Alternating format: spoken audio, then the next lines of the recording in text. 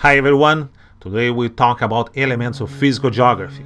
Our learning objectives are: define geography and physical geography and describe spatial analysis, summarize scientific process and discuss human population growth as it is related to geography science, describe open and closed systems, feedback and equilibrium concepts as they relate to Earth system, and describe three geographic tools: global position system, GIS, and also explain these tools how they relate in geographic analysis. What is geography and why we study geography? So geography main focus is to study how Earth's phenomena are distributed and understand their interrelationships. Geography also a spatial science that answers questions about why phenomena patterns vary across the Earth's surface. Geographers study patterns of climate and how they relate to vegetation, topography and soils, and the complexity of the planetary surface and what lies above and below it, the spatial patterns and the interrelations between those things and human activities. But what do you mean spatial? Well, it's not like that. So, the term spatial refers to a nature character of physical space and the distribution of things within.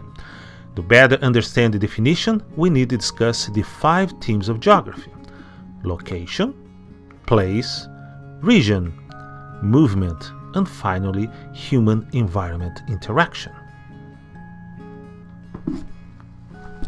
Location is defined as the position in space of something. The best way to locate something is by using latitude and longitude.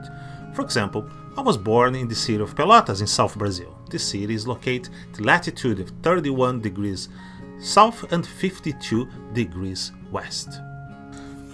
Region is another geography theme. A geography would want to know how the southern region compares with other regions of Brazil. In order for these questions be answered, a physical geography will collect data to compare temperatures, precipitation, vegetation, soil, and the next theme is place. It's defined with everything in what is unique in this area, such as culture, language, and people.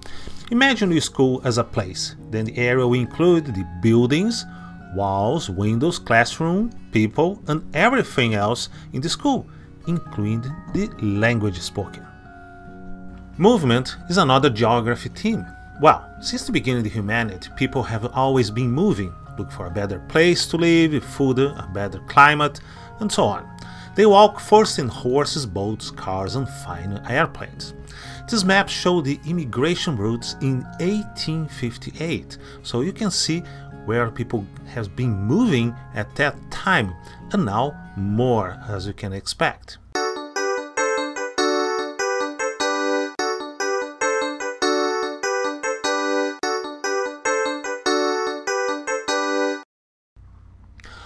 Our next topic is what it is scientific method.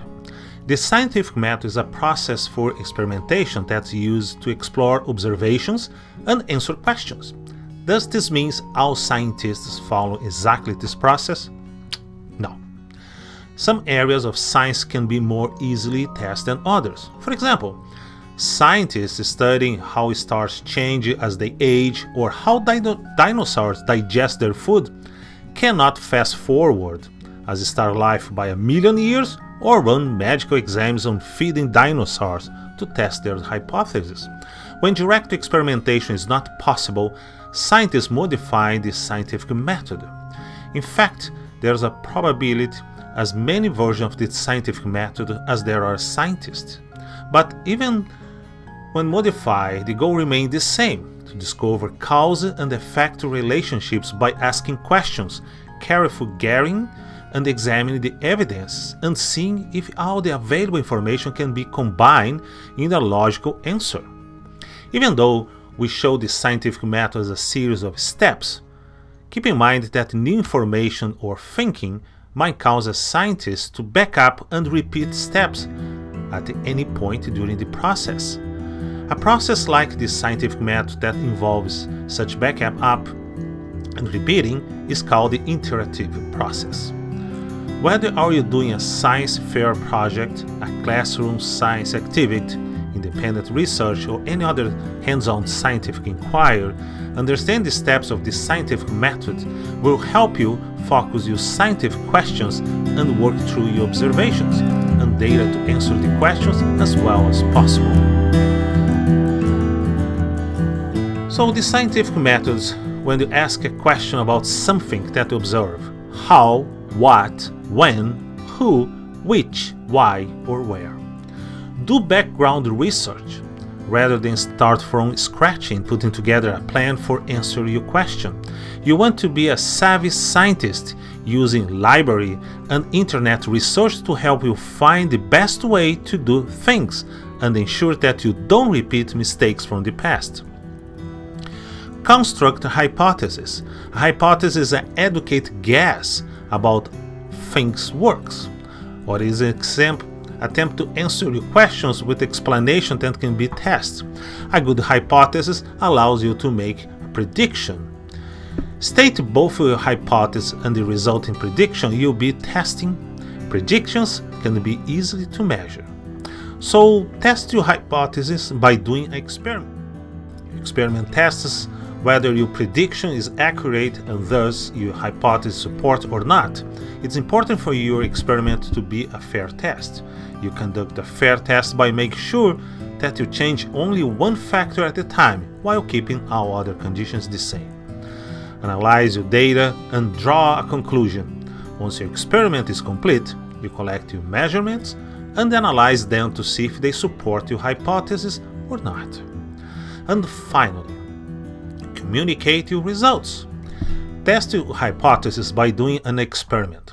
Experiment tests whether your prediction is accurate and thus your hypothesis support or not. It's important for your experiment to be a fair test. You conduct a fair test by making sure that you change only one factor at a time while keeping all other conditions the same. Analyze your data and draw a conclusion. Once your experiment is complete, you collect your measurements and analyze them to see if they support your hypothesis or not. And finally, communicate your results. To complete your science fair project, you communicate your results to others in a final report and/or display board. Professional scientists do almost exactly the same thing by publishing their final report in a scientific journal or by presenting their results on a poster or doing a talk at a scientific meeting.